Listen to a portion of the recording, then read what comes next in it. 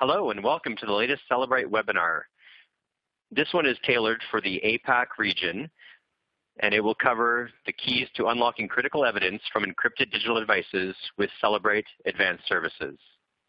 We thank you all for joining, and we hope that you enjoy the next hour presentation. For those that have signed up for this, if you're obviously not able to join, if some of your colleagues have signed up, then you will receive a link at the end of this with access in the next couple of days to a recorded version of this webinar. On the webinar panel today is myself, Dan Embry, Technical Director of Advanced Services. We also have Desmond So. He is based in Singapore, and he is a Technical Forensic Specialist with Advanced Services. Finally, we have Simon Woolley. He's a Senior Technical Forensic Specialist based in Canberra, Australia.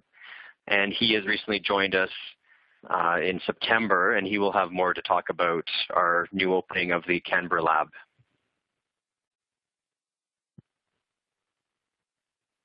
In terms of the agenda for the webinar, we are going to be covering an introduction of Cellebrite Advanced Services and an overview of the current forensic landscape.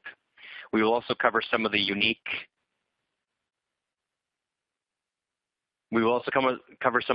unlocking and extraction capabilities, and how to submit a case to one of our Cellebrite Forensics labs via Cellebrite Advanced Services.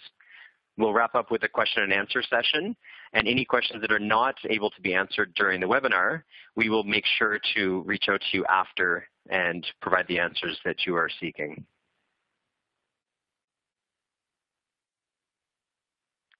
In terms of housekeeping, all of you should have a clear view of the On24 platform for the webinar.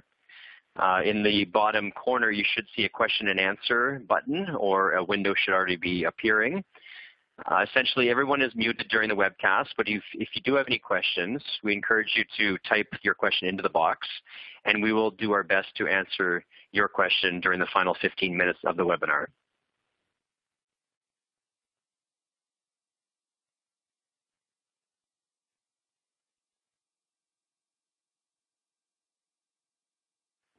In terms of introduction, for those that are not familiar with Cellebrite Advanced Services, we are basically the forward-thinking, cutting-edge providers for new and advanced solutions from Cellebrite directly.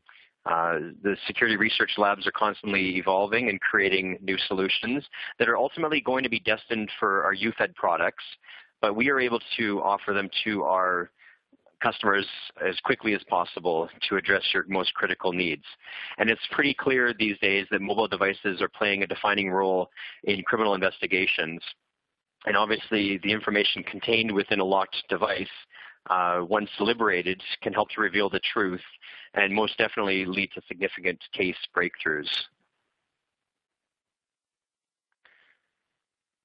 Over the past few years, Cellebrite Advanced Services has evolved from the initial iOS 8 breakthrough that allowed us to access the data within the iPhone 4S, the 5, and the 5C, to a more comprehensive ability to unlock many different devices, as well as provide advanced extraction services to ensure that best evidence is extracted to further the investigation.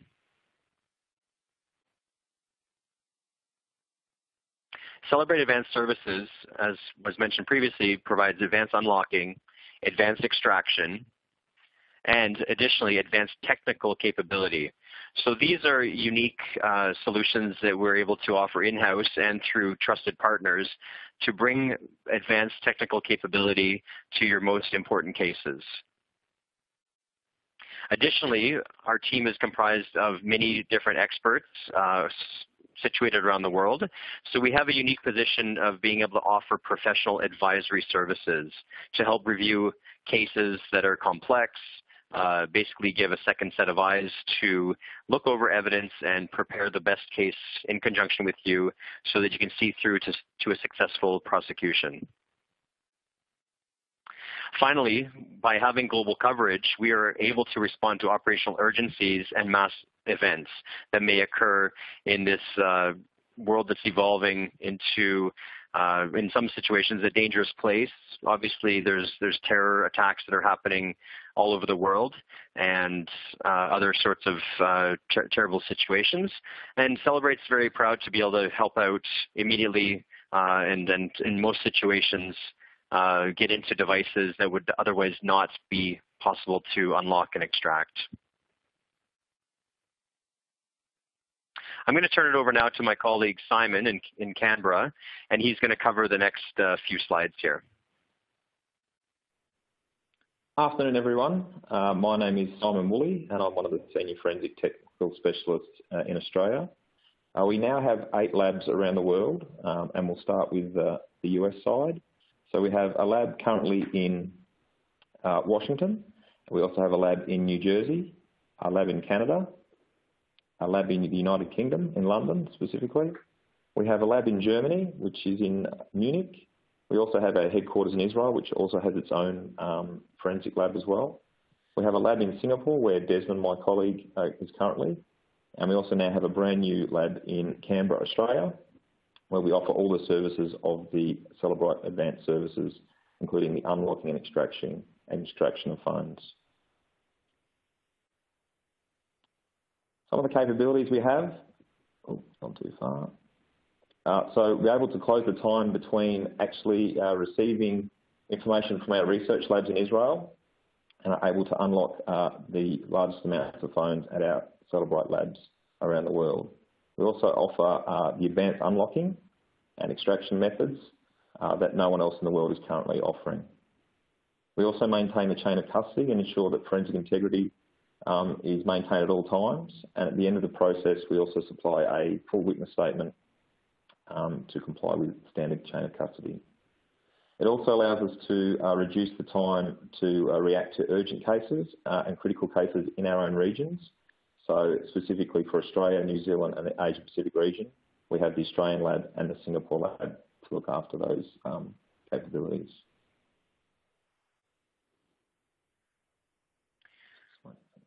So next we'll have Desmond cover some of the digital forensics landscape challenges that all of us are facing as digital forensic practitioners.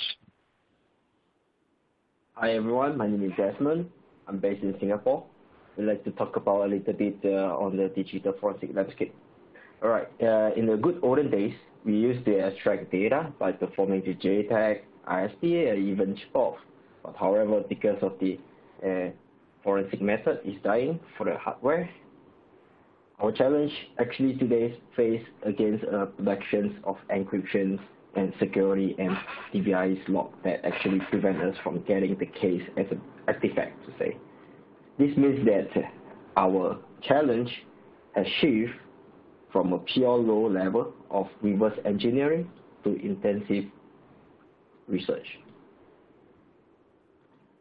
Right. Based on the research that was conducted in year 2015, 85% of the forensic practitioners mentioned that the device and applications encryptions was their biggest challenge in the mobile forensic. Basically, the slide explains that the hardware encryptions in Apple that was introduced in about 4 years ago.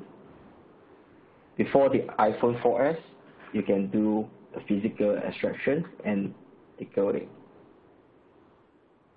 But since iPhone 4S and the rest of the device that have entered the market, you can't get into the device due to the hardware encryptions. However, since June 2015, Cellebrite can obtain the full file system from any Apple devices that was running in any iOS version. This type of extractions is available via our service, advanced services, and you can actually decode the data using the physical analyzer. So what does this mean? Well, from any device, there's always a way to get the data, even if the device is locked.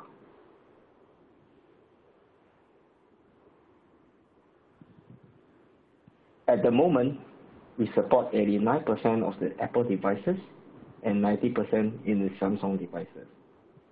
I'm pretty sure that you guys are thinking that if we are going to support on the new release, but I can tell you that we are working on the latest release to say. And soon, we believe that we will be able to support. And I'm going to hand over to my colleagues to talk about a few more slides. Thank you. Thank you, Desmond. And you may have noticed that the trend survey that we previously quoted was dating back to 2015. We've just recently completed a mass campaign to generate more statistics and gather feedback from our customer base to ensure that all of the statistics that are helping to drive our research and our product offering development are basically in line with the current needs of today. So although it's 85% based on our previous survey from 2015, we wholeheartedly believe that it continues to be a challenge, and I believe that the number will surely have grown from 85% upwards, which is not boding well for the overall forensic community, especially as we're struggling as a group, all of us, to find ways to get into the latest devices and liberate the data that's needed to advance an investigation. So this whole concept of Cellebrite Advanced Services originated back in 2015 as well. And there was some initial concern that some capability would be withheld from the UFED product and not go into all the new updates that come out every month or so. And what we'd like to try to do over the next couple of slides is explain why we are keeping some of these capabilities as a service and not incorporating them into the UFED product.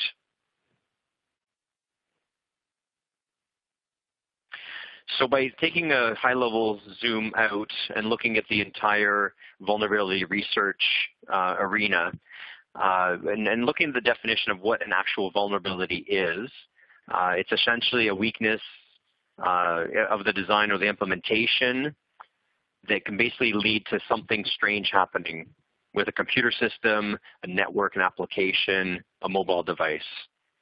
So the concept is that these things are inherently occurring. They're vulnerable systems that every person on Earth is carrying in their pocket, and it just requires some very focused, very experienced personnel that are working together to do some cutting-edge research in order to find solutions that might benefit the forensic community.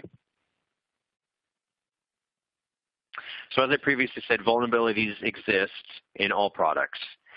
Perhaps it's because the code is written by humans, they're inherently prone to making mistakes, and especially with the push to market to get devices ready for back to school or for the holiday season, oftentimes hardware limitations might prevent a full and proper implementation of a particular solution for either locking or for encrypting the data. So some of these vulnerabilities are occasionally subtle, sometimes they're not so much. But overall, finding these sorts of vulnerabilities can be very difficult, and they have become very difficult to find. And things like the Google Project Zero and other freelance white hat researchers are really helping to make the computers and mobile devices that we're utilizing much more secure. And of course, we want this as government users. Of course, we want this as individual citizens whose privacy matters are paramount.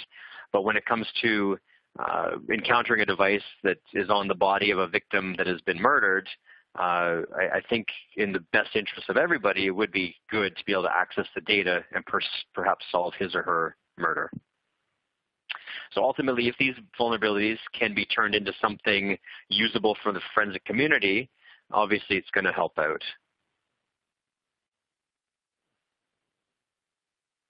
So there's two concepts for vulnerabilities. The name 0 day basically means that it is inherent in the product from the first day that it's released, whether it's coming from the factory or if it's software that's pushed out in a new release.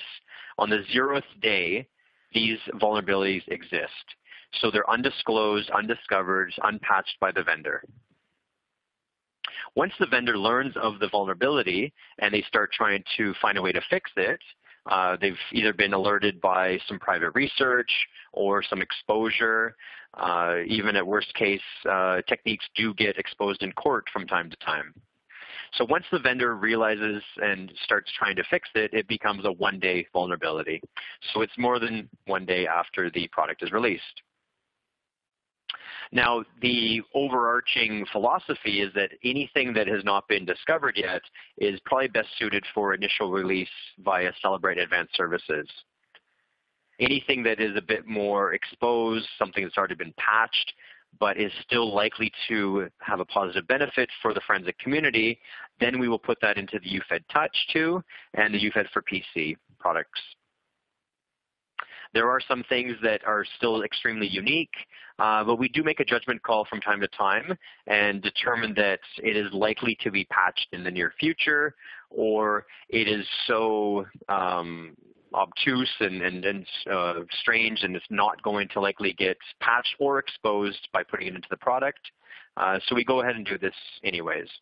So we're always trying to put value into your UFED investment, but from time to time, a breakthrough is so unique and so valuable to prolonging police efforts to be able to combat crime and make the world a safer place, we ultimately decide to keep it as a service to protect it.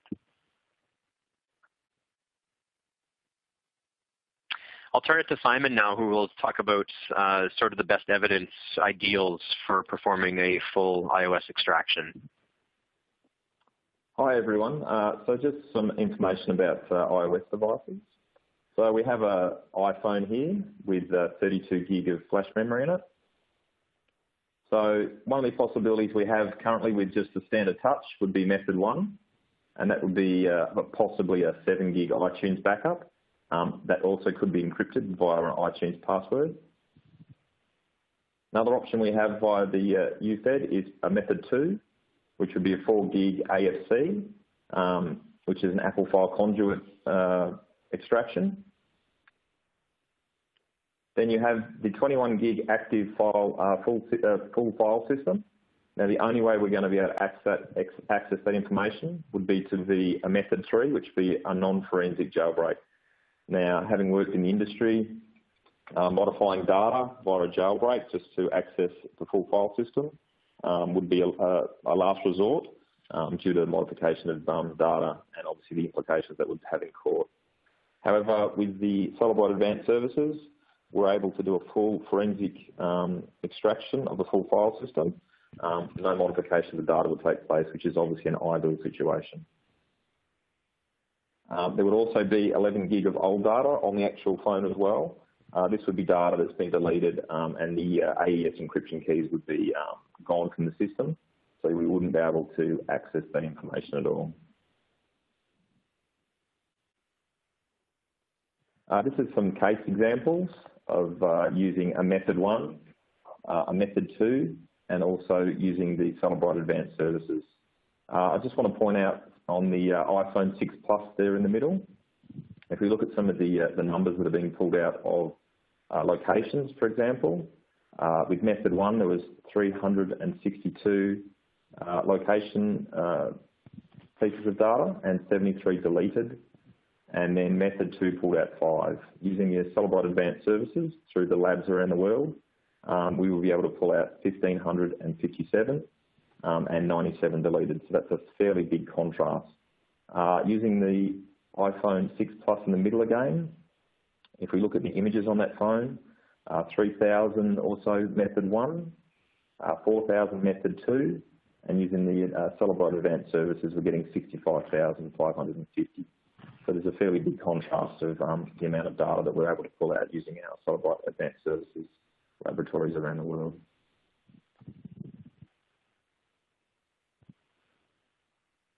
So some of the things we're able to access using the full file system extraction, we're able to bypass the iTunes backup encryption password.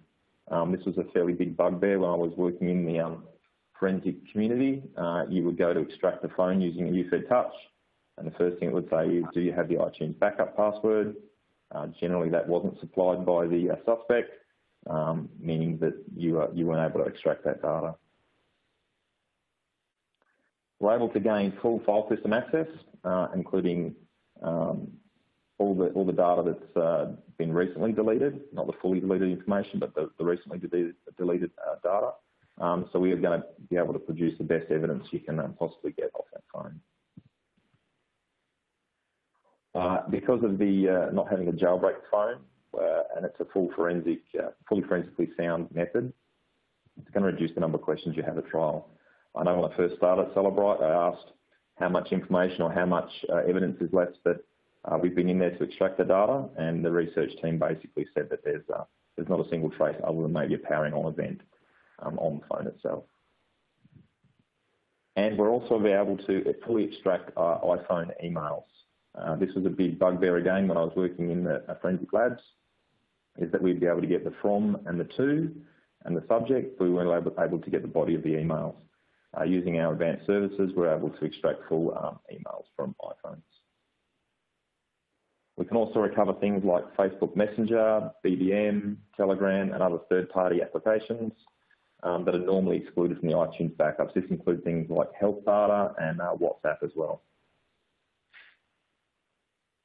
And also, we recover a large amount of locations, including on the iPhone, the locations of interest, like the most used locations, that generally haven't been able to be accessed by any other means at this stage. And also system logs and application logs. These logs hold a wealth of information nowadays, and using our system, we're able to access that additional data. I'll hand back to Dan now. Thank you, Simon. We did have one question to sort of rewind to slide 17. And I think what's important to understand with this overview is that if you think of the iPhone here as containing 32 gigabytes of flash memory in a single chip, the forensic ideal is to extract everything possible. And over the past 7 or 8 years, the only capability that has been available is the iTunes backup or the Apple File Conduit mechanism. Now, anything that can be seen on the device by the user, plus anything that has been recently deleted, obviously that's very important, and that's actually what forms the active full file system. And ideally, that's what should and can be extracted with the proper techniques and methods. Previously, before we came out with our solution a couple of years ago for the full file system, the only way would be to jailbreak the device. And again, it's making changes to the system partition, and it's really not ideal to be explaining in court. So a method 3 would pop up as an available advanced logical extraction if the device was jailbroken, but alternatively and more forensically sound would be to perform a full extraction from Cellebrite Advanced Services. As Simon mentioned, the 11 gigabytes of old data that is outside of the active full file system, there is data present, but all of it is encrypted. There is no ability to carve text or carve images because the data, although it's still there, it's encrypted with keys that have been discarded. So it takes nanoseconds for the encryption keys for a picture to be purged forever. The 5 megabyte picture might still be in the flash memory, but since the keys are gone, there's no feasible way to brute force AES encryption, at least in our lifetime. So we're going to move ahead into some Android topics and talking about Huawei file-based encryption. Now, for those that recall, back in July of 2018, we had a pretty significant update to the UFED in version 7.8. And in this, we added full support for full disk encryption, FDE, devices that are either locked or unlocked. And we're able to either bypass the lock or if the device is unlocked or the passcode is known, we can produce a full file system extraction. For other devices, and again, it's hard to know precisely what type of encryption is being used on any given Huawei device. There is some consistencies, but even we struggle to determine what it is by looking at the model number. And we really only know for sure until we start working on the device. The good news is that we put some pretty good logic into the UFED, and it will indicate whether something is supported or not. And if it's not, in most cases, it's going to be a newer Huawei device with file-based encryption that is locked. And in this situation, the actual passcode needs to be brute forced. So if it's a PIN or a pattern or a password, then obviously we have to put forth some effort that is only doable within the Cellebrite Advanced Services CBFL locations. And with that, we're able to produce a full extraction of the file system once we determine the passcode.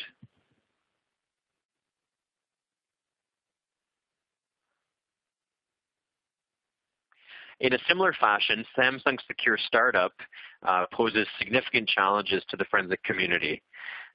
From our understanding, there is no other solution in the world that can help to get through this sort of passcode. And to the user or to the forensic examiner, this is the sort of image that would be seen on the device when it initially boots up. So it would come up very quickly on the right, black screen for Samsung, and it basically says that the device is encrypted, and in order for it to start up and fully mount all the data partitions, you must enter the passcode.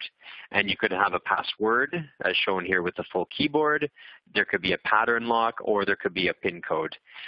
There's even something called a direction lock, which is used for accessibility options for handicapped people.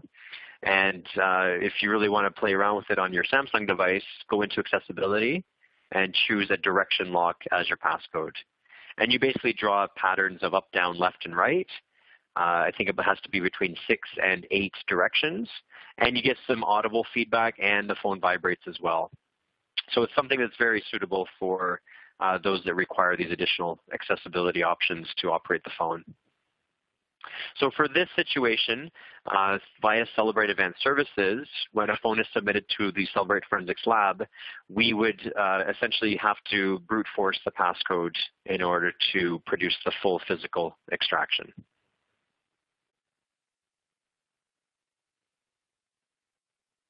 Now, speaking of Android physical extraction, this is where it differs from the iOS world. Since in most situations, full disk encryption, FDE, is utilized, once we are able to get past the encryption, we are able to have access to the full decrypted physical within the phone. And we're able to produce a bit-by-bit copy of all of the flash memory. In some devices, we will extract the block device data as abstracted in the OS. And then in older phones, we may actually even have ability to have raw access to flash pages. Now, these would be old discarded pages that are not part of the active file system, and it could be interesting for carving small bits of data, either text carving or, depending on the page size, perhaps even thumbnails of pictures or thumbnails of video screenshots.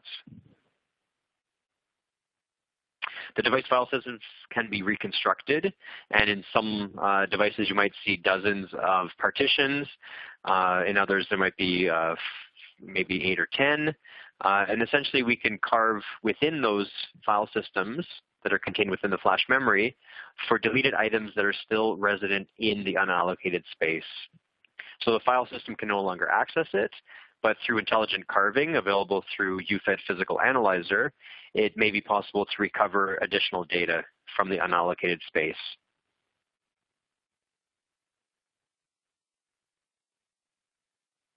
So for Samsung devices, the goal obviously is to get a full decrypted physical extraction.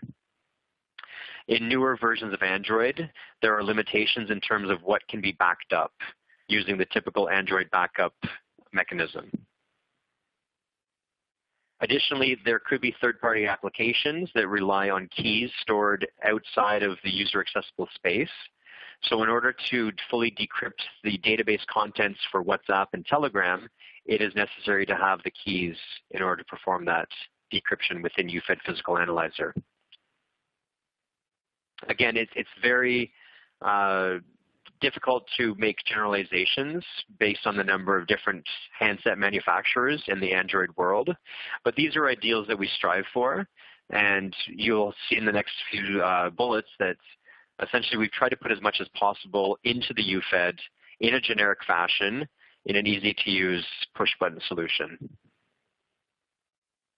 Now, there are other methods that might allow you to gain root access, and enable you to have a fully mounted decrypted user data partition, but some of these methods will actually wipe the device when you try to root the root the device and gain access to what you're trying to do. So the beauty of the UFED solutions that we've implemented, they're forensically sound. There's no need to root. Everything is temporarily performed in RAM. And what we try to do is make better solutions than what might be out there in the flasher box and hacking world. Now, something that was present a few years ago is Dirty Cow, and this is a global vulnerability that affected many Linux platforms and millions of devices.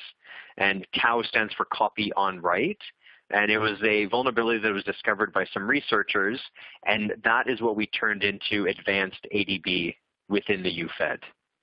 And this probably helped to liberate data from thousands of devices in hundreds of countries around the world, and basically provide some great benefit to the UFED platform. We also added some interesting Samsung capability about a year and a half ago that allowed for a method to do a physical bootloader but while bypassing the screen lock. Earlier this year, we added the Smart ADB capability, and that is basically any device running Android 6 or 7. Coverage was provided in UFED 7.5, and it provides for a full decrypted physical extraction of the device. And this is quite unique in terms of the breakthrough that we provided via the UFED platform. Just in September of this year, we added Samsung Physical Bypass for a large number of low-end Samsung devices running Qualcomm processors. Again, bypassing the screen lock, it's not secure startup. For that, you would have to consult with Cellebrite Advanced Services. But essentially, this helped out, and I can't even imagine how many devices this applies to based on the 5 main Qualcomm chipsets that it supports. And then ultimately, if something's not in UFED, it will be made apparent that additional help may be found via Cellebrite Advanced Services. And we've tried to do a good job of adding a little flag that says CAS to make it clear. But in many situations, there's so many different possibilities with the UFED. We may not have tested every single model out there. We do have 26,000 phones within our inventory, but there could be some devices that are just untested in some parts of the world. So we strongly recommend getting a similar device to the case that you're dealing with, trying similar profiles, trying generic profiles, and again, making sure that your process is sound before attempting something with the UFED. If you're at your wit's end and you don't have any success happening, we will definitely help to consult and basically tell you if there's something possible or not via Cellebrite Advanced Services. One unique capability that we've just added over the past couple of months is the ability to extract the secure folder from Samsung devices. Now, this is a tremendous breakthrough for anybody that's hidden an application or hidden data within the secure folder that is really quite straightforward for a user to set up on the device. We provide a full archive of the files and folders within the secure folder, and it winds up being easily parsed with UFED Physical Analyzer once you receive the deliverables. And we've seen users put Kik Messenger inside the secure folder. We've seen other users put hundreds and hundreds of pictures and movies that they obviously don't want others seeing.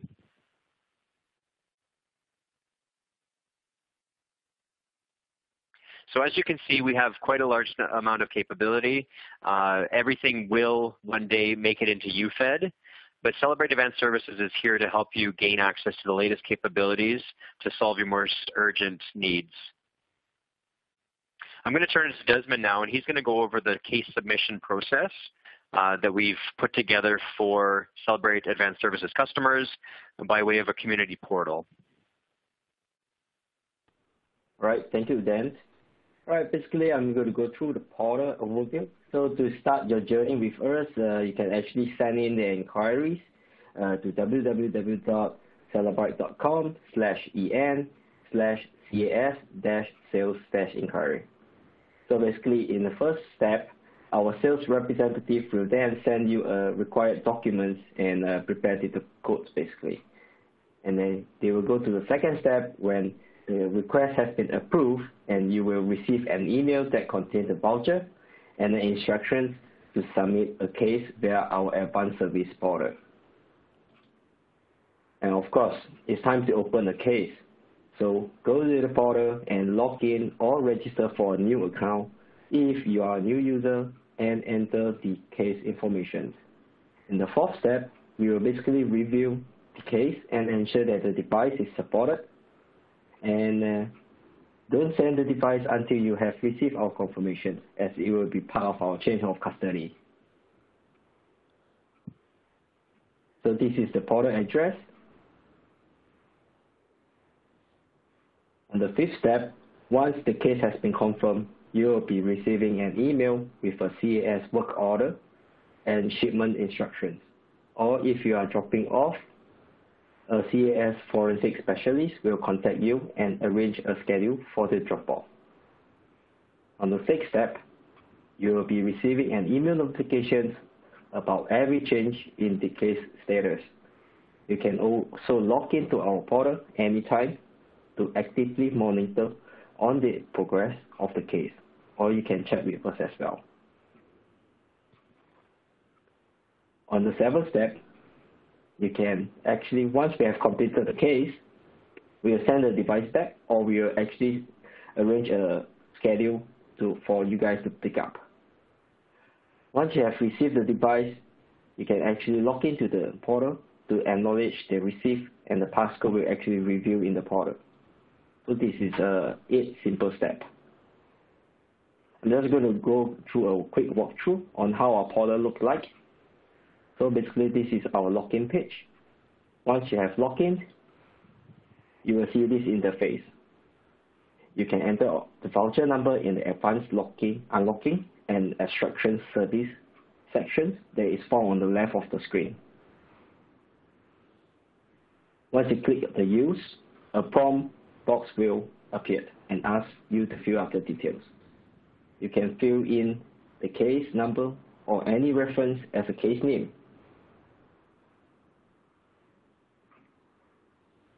At the bottom, you can select the device model, and you can enter the type of passcode model and other information to continue.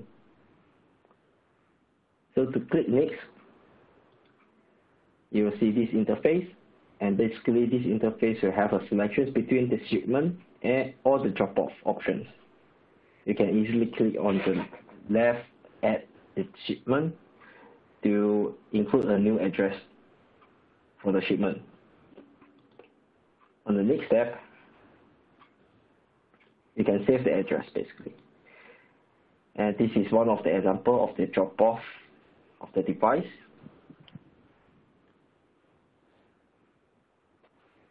The next step, you can upload any file that is related to the case, for example, a court order, images that were taken the device before it's sent over, and comments on the file that was uploaded.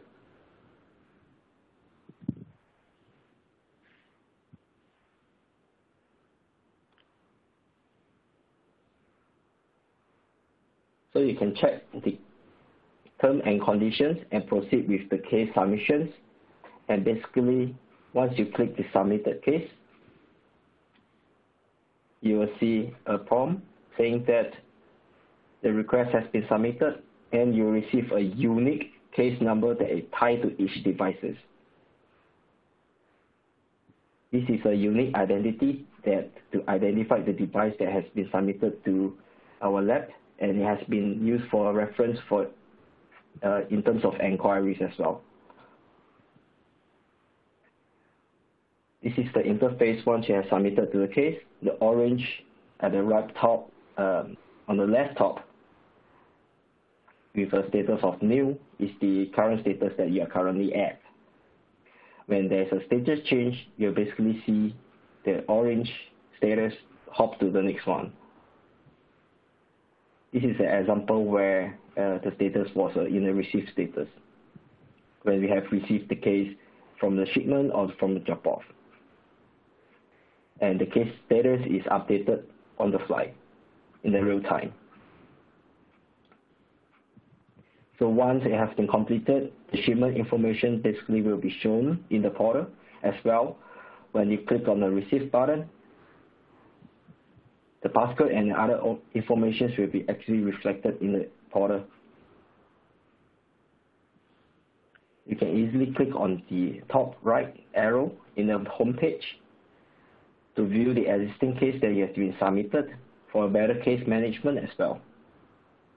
And you can also export into a CSV file, which is able to open with a Excel sheet.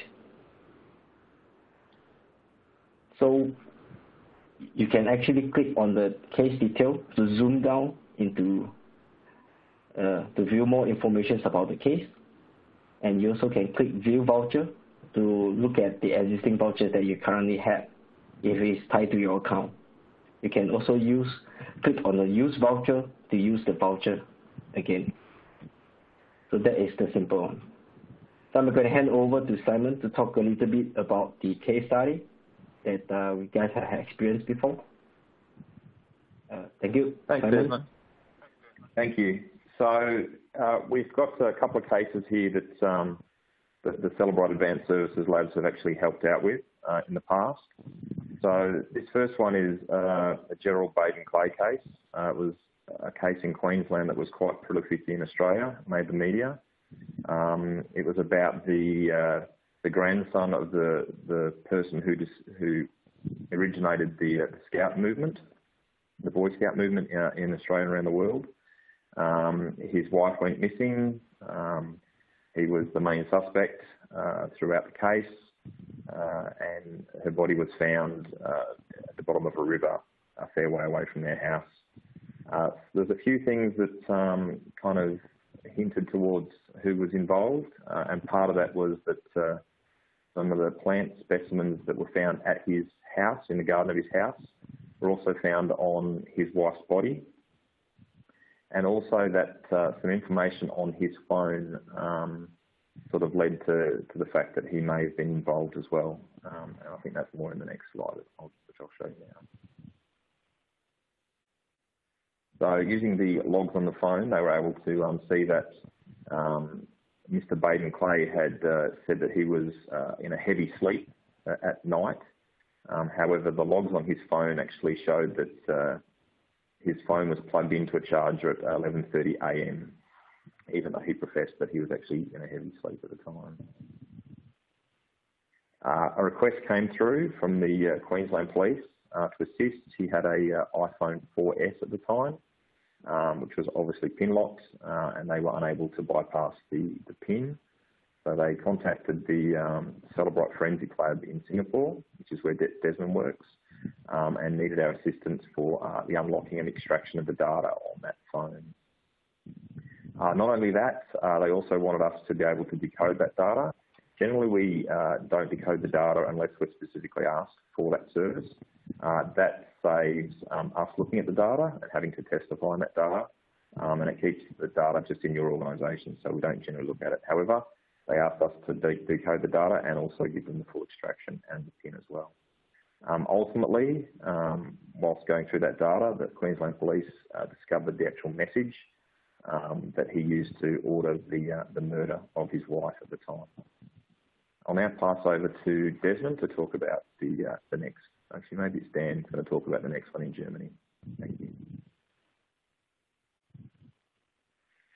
Thank you, Simon. Just for some clarification, the first case with Gerard Baden-Powell, that actually predated Cellebrite, but we did find it quite interesting that it is a very good situation that demonstrates the power of looking through the system logs that we're actually keeping track of the battery level. I've been in contact with the originating agency as well as CCL Forensics in the UK, who did the research to basically point out that this is very interesting data that's being recorded within the phone itself, within the iPhone. And once plotted against a time graph, it became pretty apparent that his alibi was not what he said it was. he was not consistently plugging his phone in every night religiously like he did on the night that he killed his wife. He was, in fact, 2 hours late getting back into bed and plugging it in like he normally would have.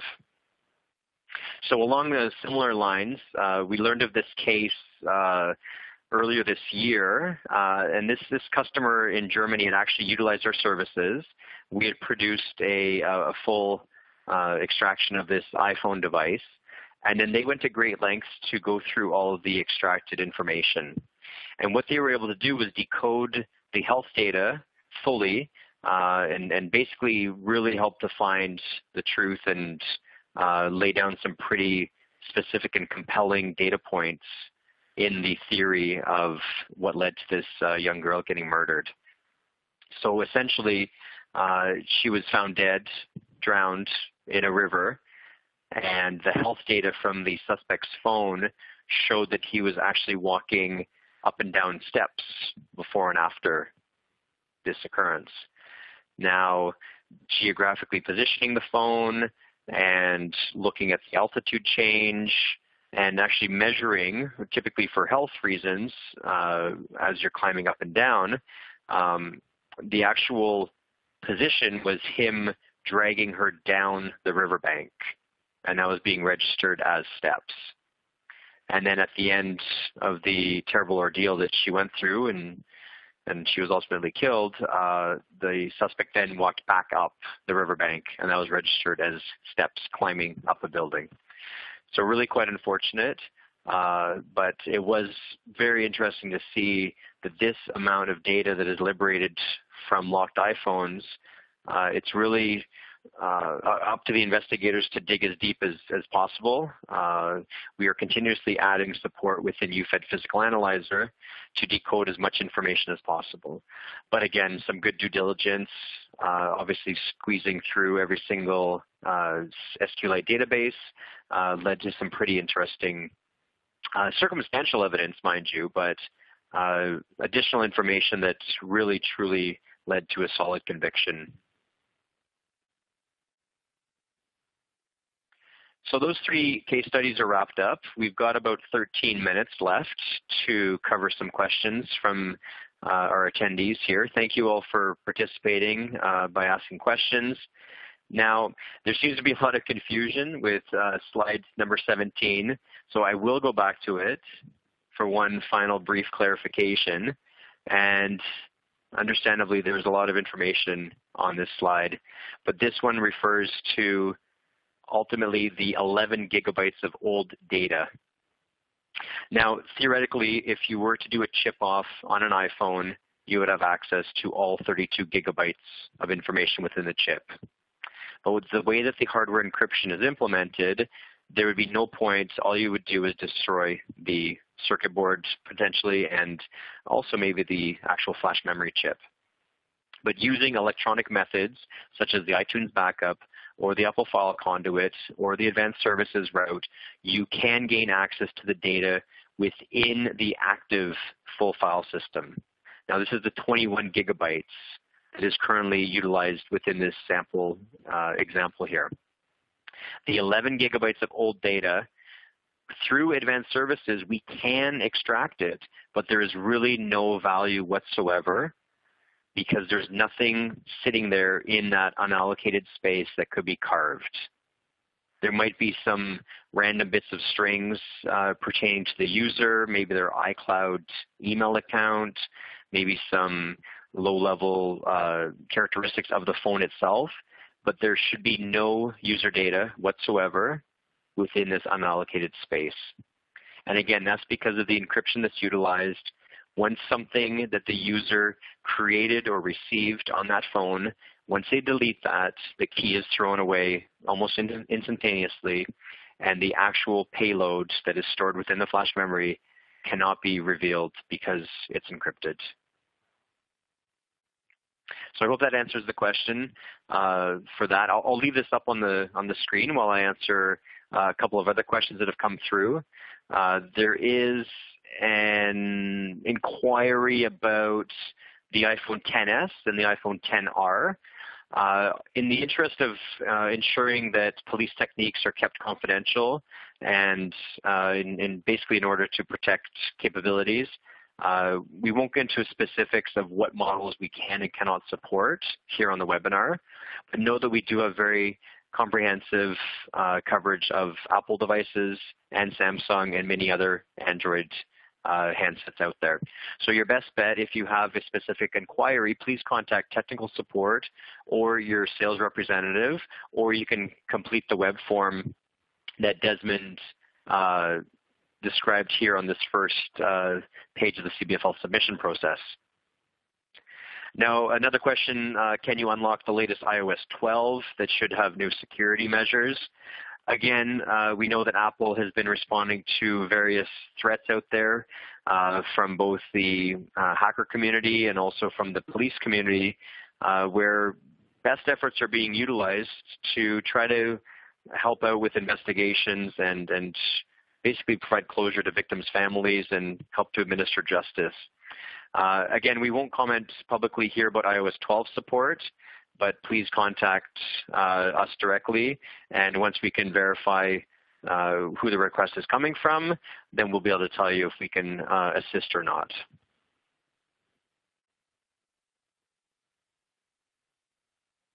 A question came in about Android capability for some of the newer versions that would be running on a Samsung device.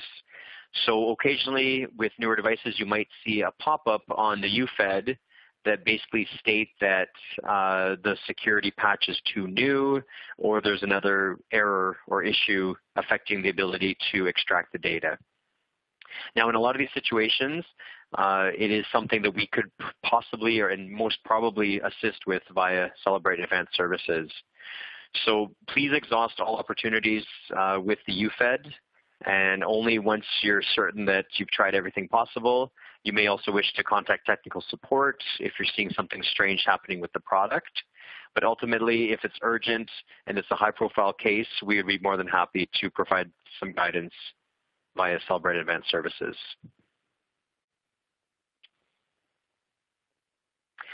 Simon, I believe you had a question about Line Messenger, which is quite prevalent in parts of Asia Pacific. Yeah, I haven't actually seen Line data in Australia. So is Line a specific app, is it? Yeah, so I've been to Japan, and it's quite popular in Asia as an alternative to WhatsApp or WeChat. And as long as we have full access to the decrypted physical, we should have access to the application data that's stored in an SQLite database, as well as any encryption keys that are also being utilized to protect that data. So I believe the answer should be yes. We should have full support for any third-party application. Essentially, if the user can see it, once we apply our methods, we too should be able to see that information. I see there's another question on here about deleted photos from Heather. So I can answer that one myself. I know with iPhones, if you delete a photo from your iPhone, it generally sits in a folder like a trash folder like in Windows for up to 30 days. So it doesn't instantly go to that 11 gig unallocated. However, after that 30 days, when the file is properly deleted, then there's no chance of actually recovering that file after that point. Great. There's another question here about timeframes for unlocking an Android or iOS device. Now, our typical turnaround time is 10 business days. And in most situations, we are achieving that, but occasionally we do encounter either a technical difficulty or an instance where we have to go through some more complicated brute force for the passcode, only if it affects the ability to truly gain access to the extracted data.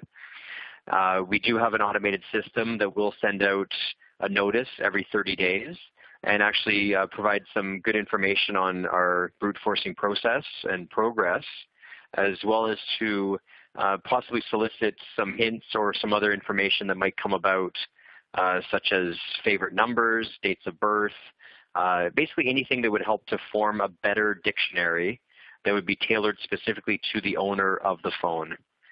We are all creatures of habit as humans. We've done some significant optimization of our dictionaries that we're using. And what's interesting is that after doing thousands of phones and finding passcodes that real live humans set on their devices, it really helps us to sort of narrow down and optimize the dictionaries in an efficient manner.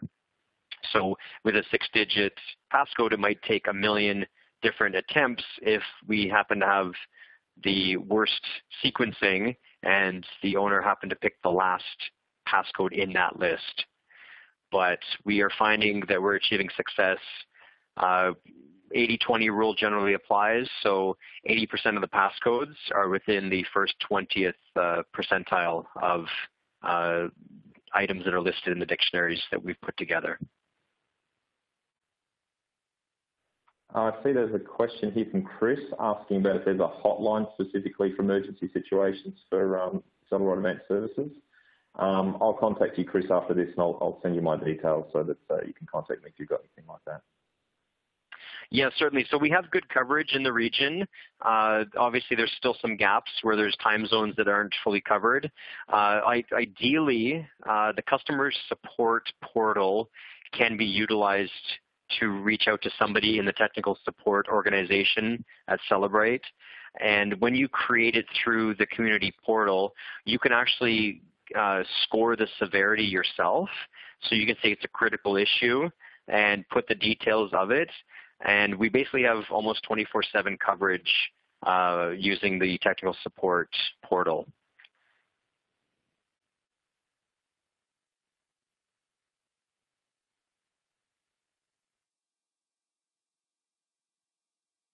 So there's also a question about court testimony and whether once basically I would read into it as knowing whether we will fully support the prosecution.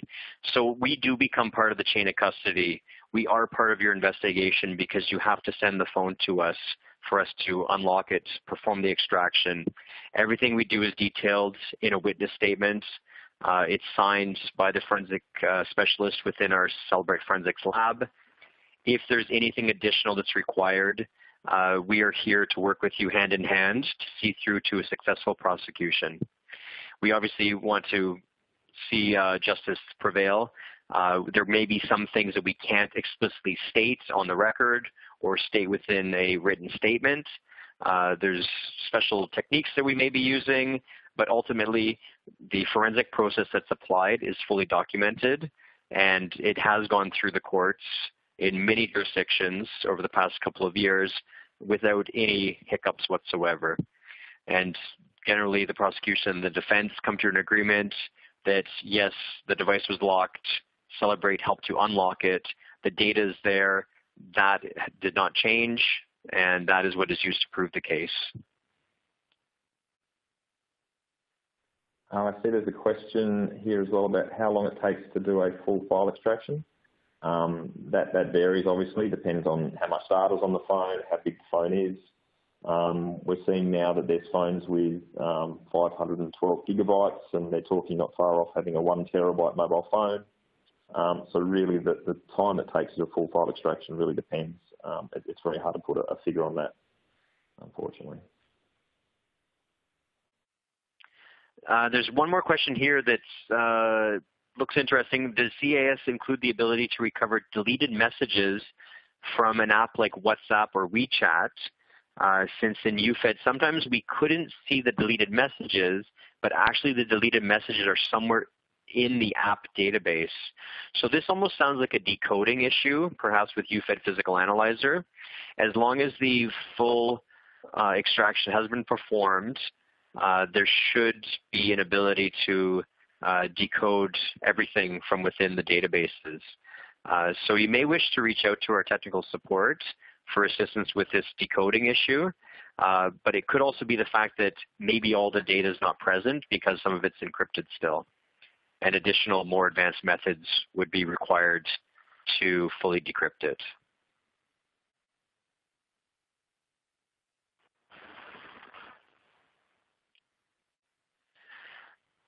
I think at this point we'll conclude the webinar. We've got about 10 seconds left, but I would really like to thank everybody for joining. I think it's been very productive. And any questions that we did not answer, we will be sure to contact you in the coming days. Additionally, for those that have colleagues that might be interested in seeing a recording, we will have that available as well. And once again, thank you so much. For those that are still in daylight, have a great day. And thank you again. Thank you, everyone.